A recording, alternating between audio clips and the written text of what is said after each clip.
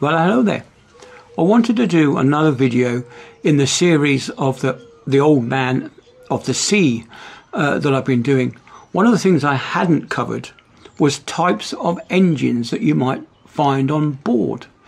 Well, as we found out that there's a new boat come out, the Maersk have brought out an engine that can run on methanol. So that will be interesting to see what type of engine that is. So I'm going to concentrate today on main engines. These are the main propulsion units that you might find on ships at sea. So we'll start off with the very large container ships, the oil tankers, the bulk carriers, all those kind of things. Now they have a fixed propeller. It's fixed, or shall I say, directly coupled to the engine. The propeller will have a long shaft. It will go directly into the engine. So to go astern, you run the engine backwards, and of course to go ahead, you run the engine forward. Now these particular engines are two-stroke. They run on this residual fuel that I've mentioned before. It's a bit like tar, and it's very, very heavy. And you have to have quite a lot of treatment, fuel oil treatment, the centrifugal separators, filters, all those kind of things to keep the fuel clean and free of water. And you have to have lots of heaters. So these main engines will be absolutely massive. You'll probably not comprehend how big they are, but we used to change a piston, you had to climb inside the crankcase to change that piston. Now these engines are what you call trunk engines, and these engines are what you call crosshead engines.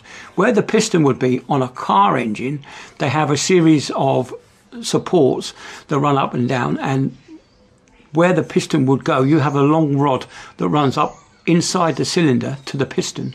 This is so to enable you to seal the crankcase so that you're not getting any exhaust sparks or fumes into the crankcase. It's quite sealed, and of course that space now between the underside of the piston and the top of the crankcase is now you can now use that as compressing the air. That compresses the air. As the piston comes down, it compresses the air, and then when the piston uncovers those exhaust ports, does that now compressed air go in to the cylinder for combustion. And of course, as the piston goes up, it's compressing that air to such a high degree that the fuel is instantly vaporized, is instantly catches fire. And that's what gives you your power. It's this flame from the fuel that's being injected into the cylinder that expands, and that pushes the piston down. Now, some of these engines might have 10 to 12 cylinders, and there will be roughly round about a metre across. As we're finding out that this MV Dali, that had a new super long stroke, but quite a small bore.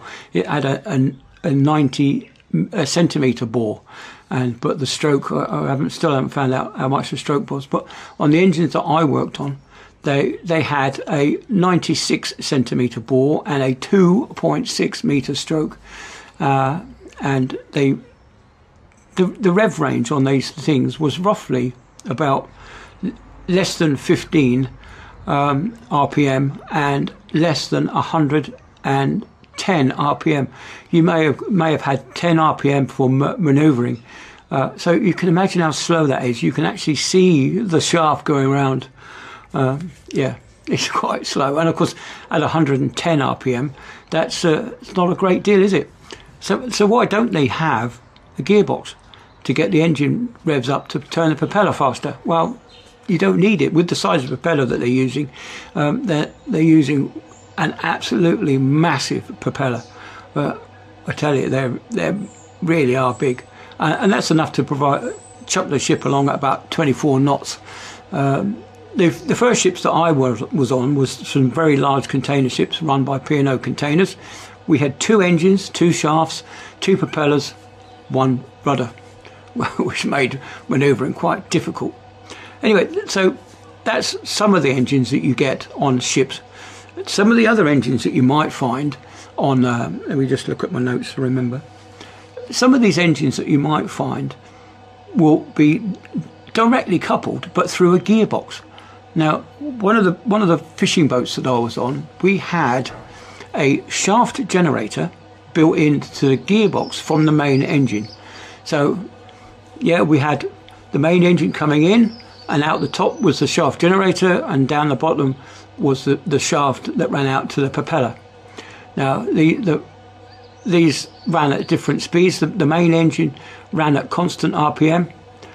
The shaft went through the gearbox, like I said, that ran at constant RPM when it was at sea, and of course we then could generate our own electricity.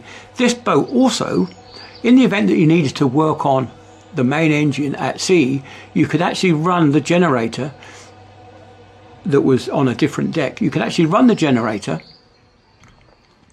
That would then power through the shaft generator and turn that into a motor, and then drive the propeller shaft, so that you didn't have to have the main engine. So you could uncouple the main engine from the gearbox and just run that way. And so one of the other types is a directly coupled engine that just goes through a series of 90-degree bends. They call it a Z drive. Now, it goes out through the back end of the boat into a separate compartment, down through another gearbox that operates the controllable pitch propeller, and then it's a bit like an Azipod, but instead of having an electric motor deep down inside, it had a mechanical drive straight through. So you could turn the propeller through 360 degrees, so it gave you thrust in all directions.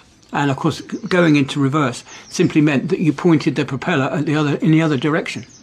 On that particular ship I was on, and we actually had two of these main engines, and it was on a hopper barge. Yeah, that was a bit funny. This hopper barge, when it discharged its cargo, actually split in two. It was basically two holes stuck together with an accommodation that was balanced with pivots and stuff like this. So the accommodation stayed level, but the two halves of the boat just pivoted apart and dumped all its cargo. And of course, we then have Z drives that I was on a car carrier up in Shetland Islands, one of the biggest car ferries that I was on. That was directly coupled as well, down through a Z drive, out through a Azipod type arrangement. Then of course we get into Azipods. Now these are generally electric driven.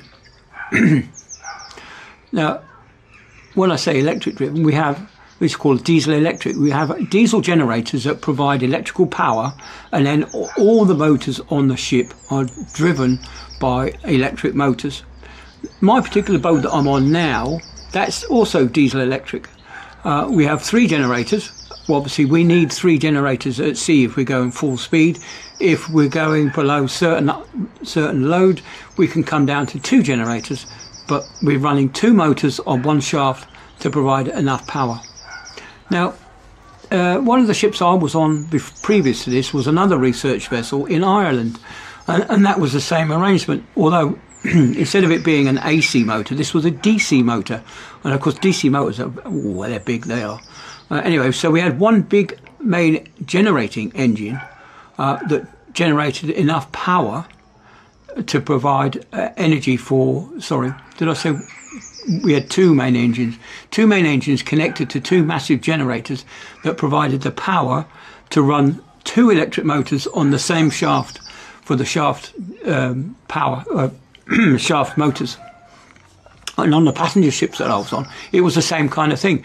We had Azipods that had giant electric motors, but these were submersed in a casing below the surface of the water, so that gave you a direct drive to the propeller. But of course, you then had another electric motor that pivoted the Azipod around to give you a drive, a 360-degree drive, so you could basically steer the back end of the ship any way you wanted. And of course, there are other engines out there, but I haven't sailed on those, so I've simply sailed with directly coupled main engines. I've sailed with reduction gearboxes through a Z drive kind of thing, and also Z drives that are mechanical as well as electrical. It's of course, Diesel generation is another story, and they'll have different types of engines. If you want to go back to the big ships that I was first on, we had a completely different set of generator engines. So we'll get into that in the next one. So I hope it's been entertaining, and I'll catch you all later.